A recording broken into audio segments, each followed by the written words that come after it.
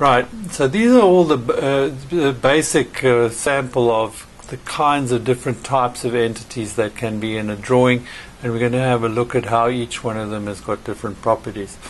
Now this specific entity here is a line. It's not a closed polyline, as it were. It's I don't think we've discussed polylines at this point. It's worth putting in a polyline over here, and we can see that I'm just going to do that and then right click and say finish, and we'll close that a little bit later to discuss how it works.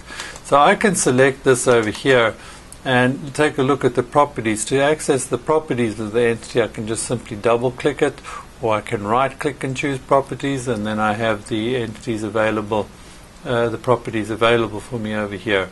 Now in the case of a line, the general tab, everything has got a general tab, and pretty much everything has got a layer. We're going to be discussing layers in more depth a little bit later, because they are vitally important to any CAD product.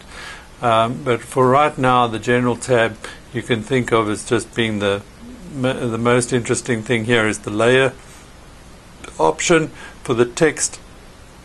If you compare that to the text entity over here, the simple text, we double click, you see the attribute is what actually is displayed as the text entry, and so we'll come back to that later.